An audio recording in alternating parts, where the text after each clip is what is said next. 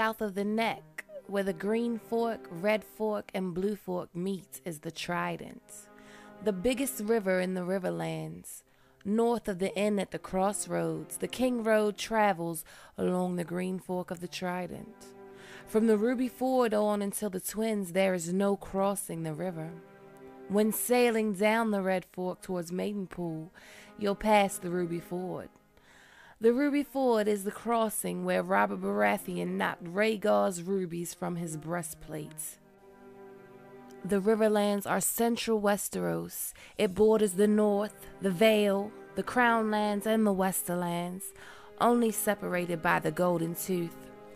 When the kingdoms are at war, the Riverlands bleed. As of now, Riverrun was gifted to the Freys for their loyalty, if there ever was such a thing. But the liege lord of Riverrun is Peter Baelish, and the ruling seat is Harrenhal. But the real heroes of Riverrun carry no banners and pledge no fealty. The Brotherhood without banners.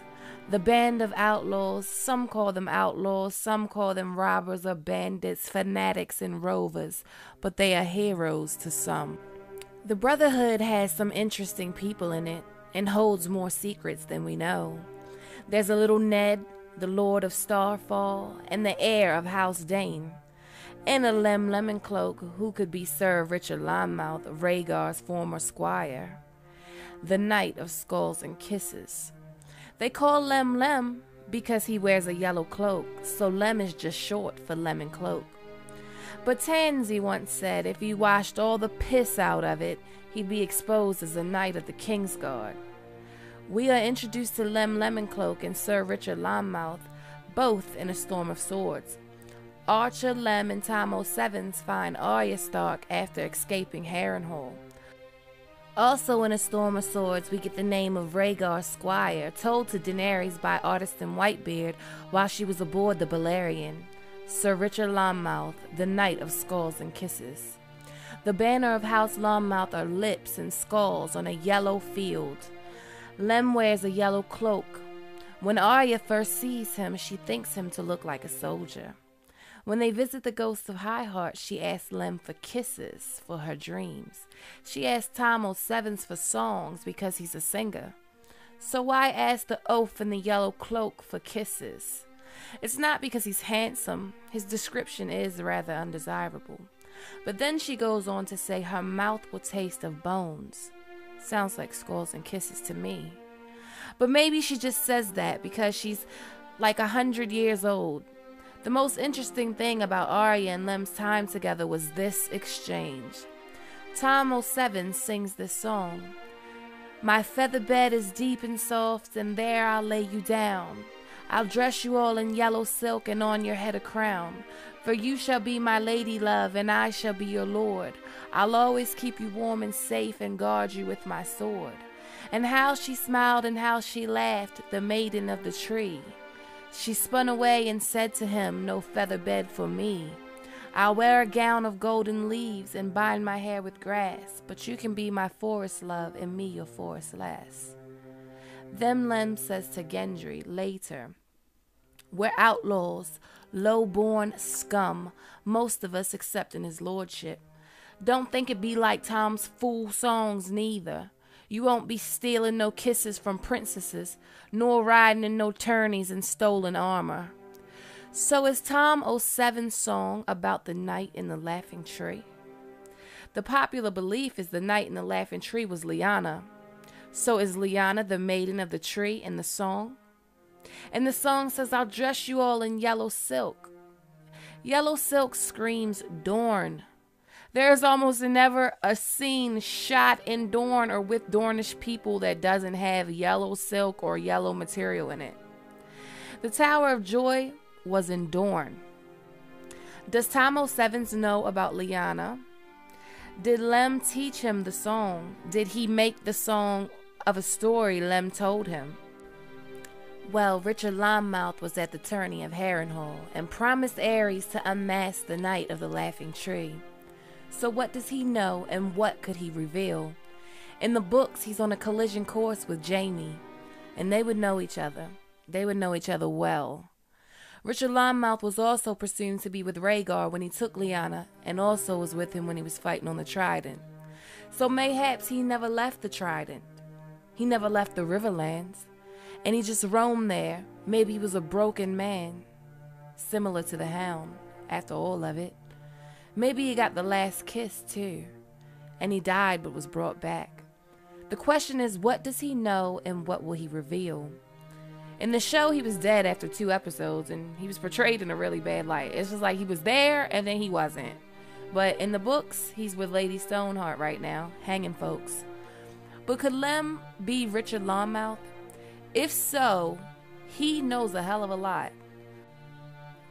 Also in the Brotherhood, we have Beric Dondarrion's squire and nephew, Edric Dayne, known as Ned. Ned is the Lord of Starfall. He could be the next Sword of the Morning. The next badass, dawn-wielding Sword of the Morning, and literally no one talks about him. And no, he's not a secret Targaryen. But who is he really? Well, he goes by Ned, and he's described as shy and good-natured. I know another good-natured shy Ned, Lord Eddard Stark. Brandon had to ask Ashara Dayne to dance with Ned at the tourney of Harrenhal because Ned was too shy. He tells Arya that Jon Snow is his milk brother, and that they were both nursed by Wylla. He says that Wylla is Jon Snow's mother. He also tells Arya about Ashara Dayne and Ned falling in love at Harrenhal, and about Ashara Dayne killing herself from being heartbroken. He never mentions a child, though. But Sir Barristan does. He says Ashara's baby was stillborn. What I really think happened is Ashara got pregnant at the tourney of Harrenhal by Ned Stark. It wasn't dishonorable because his brother Brandon was betrothed to Catelyn. So let's say there's a Stark baby and it could be Edric. His true age could just be mixed up because if we take the age that we are given, it's not possible. But he could have literally been conceived any time during the war. When Ned is talking to Robert, he sounds legit hurt about dishonoring Catelyn. But another possibility is their child could be Illyria Dayne, Ashara's supposed younger sister, whom no one knows her age, but she is betrothed to Beric Dondarrion, and that could put her age in a Game of Thrones around the same age or older than Daenerys. Edric mentions everything but this baby, so he may not know about the baby because the baby could either be him or his aunt, Illyria. His father is supposedly Sir Arthur Dayne's older brother. We don't know Sir Arthur Dayne's brother's name, and there's no mention of him anywhere, but that's supposed to be his father. His name is Edric, and they call him Ned. He seems to also hint at some type of admiration towards Ned Stark as well. He talks about wanting to speak to him at the tourney of the hand, but not knowing what to say. I don't know about y'all, but if a man killed my uncle and then was the cause of my aunt to kill herself, I wouldn't admire him or be named after him. I would have probably cracked Arya's head just like off a GP, honestly. So what's really going on here? Something strange for sure. In the books, Beric is dead. Half of the Brotherhood are following Lady Stoneheart. Lem is with that bunch, and the other half went their separate ways. And little Ned went to take Beric's bones back to Blackhaven. So literally everything we want to know is in the hands of a band of outlaws. Ned, the Lord of House Dayne, possible future Sword of the Morning, and a man that wears a lemon cloak that could be the Knight of the Skulls and Kisses that was present at Harrenhal, Lyanna's abduction, and the Trident. Could Lem and Lady Stoneheart bump into Jon Snow?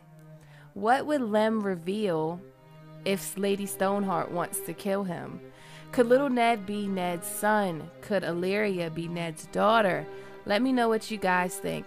Who will be the new leader of the Brotherhood without banners now that Beric is dead? And what effect will it have? I'm thinking it could possibly be the Kingslayer. Oh, how proud Tywin would be. Not. Thank you all for watching, and I love talking to you guys and theorizing with you and listening to your ideas. There is this group on Facebook called Fans Beyond the Wall, and we're always on there theorizing and just having general Game of Thrones discussion and just Game of Thrones fandom. There are like over 40,000 members, and it's a very active group. I did this video at the request of a friend of mine from the group named Patrick. So if you guys would like to check the group out, I will leave the details in the info box below, and you can do that if you'd like to. Also, please subscribe to my channel so you can be notified when I upload. Thanks for watching, sweet summer children, and have a great night.